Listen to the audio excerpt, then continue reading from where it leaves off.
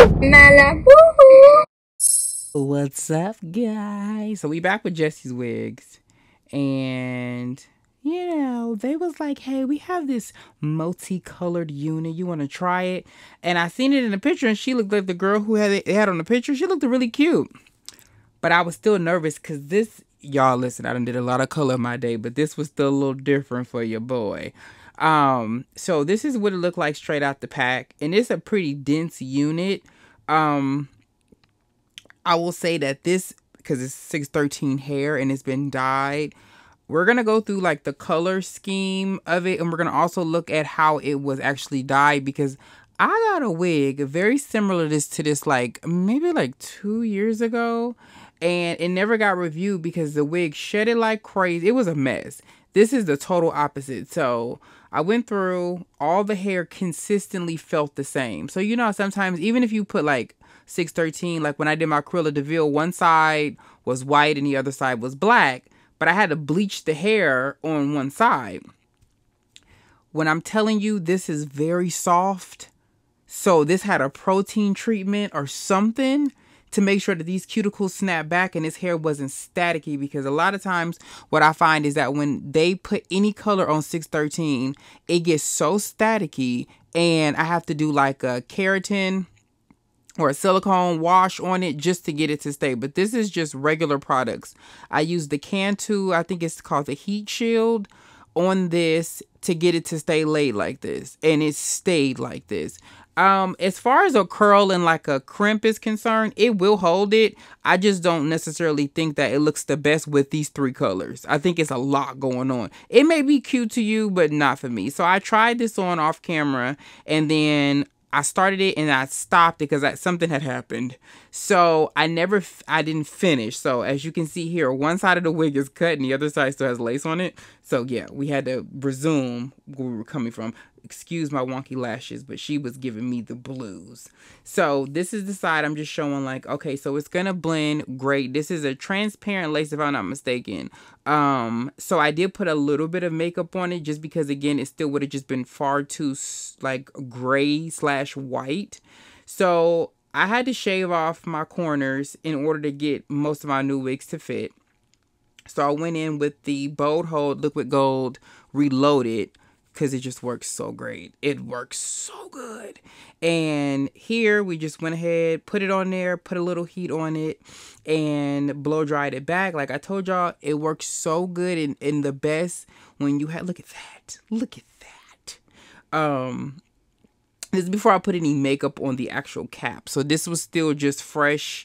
I had did my makeup, but I just didn't put anything on my hairline. So here I just went back in with my blow dryer with the comb attachment on it just to get it to stay, because that is going to hold your wig down and you're going to feel it. As soon as that heat hits it, your wig is going to like lock up on you, and you're going to be able to be like, okay, I don't think you could do a backflip and fight and it'll stay on. But if somebody tugged you like a Sheree Whitfield tug, you'll be all right. It's not going to come off. Your eyebrows will be high, but you'll be all right. So here I just kept going through. I did one side, and then this was the side that I did it. So the other side is done. So I went through, I did like maybe 2 layers possibly, just because I wanted to make sure it stayed down. And normally I wouldn't do that many layers because my hair is usually black, but because it's blonde, I wanted to make sure it was down. So here I was starting to feel the color. I'm like, okay, I like it. It's kind of cute. I wish, I might do it.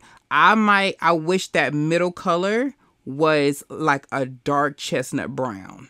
So it went from blonde to chestnut brown straight into that jet black. It would have been perfect. The color is applied nicely. As you can see, it's even. Whoever did this, you deserve a raise because you did a great job. If you get this wig, let me see yours. I hope it looks just like this. But yeah, it's like the hair quality of this is amazing. Like the quality of their wigs. My last wig, like I told y'all, still one of my favorites. Shout out to my girl. She ended up getting it, but it was so thick. And this wig is not as thick as that one. I wouldn't expect it to be. It's 3 colors and it's 613. Is like and it's HD lace. Like this is a lot for the price. So be grateful. So here I went in and just took some of the excess off, and then I just went back and cut it a little bit more. Y'all, I had an allergic reaction to something. My eyes are bloodshot red. The day before, my nose was like driving me crazy. I'm allergic to shellfish, and somebody got a little too close and it got real, that episode of That's So Raven. So here, as you can see, look how beautiful that is. Do you see how gorgeous this is? Yeah, like I said, it was easy. Like, this was very, like, reviews are so easy. Like, there now it's so much. Now I didn't pluck one thing. It looked just like that when I got it. The only thing that I did was I straightened it, because as you can see, it had like a body wave-ish texture in it, and that was it. But let me know, which color would y'all put in the middle, because I'm about to go back and I'm about to put that chestnut brown, and she about to be that one that wanted one. So yeah, if you had to choose, what color would you wear these 3 colors?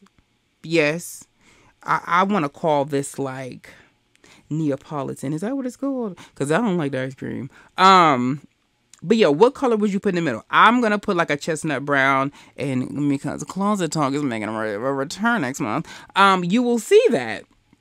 But yeah, it's beautiful. Like, it lays. And listen, the throw test is always, it's tried and true. But yeah, they did that.